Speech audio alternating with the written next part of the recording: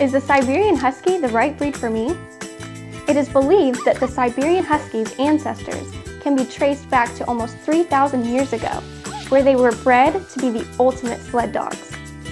Even the dogs we know today have an extremely high tolerance for cold and the ability to carry heavy cargo over long distances.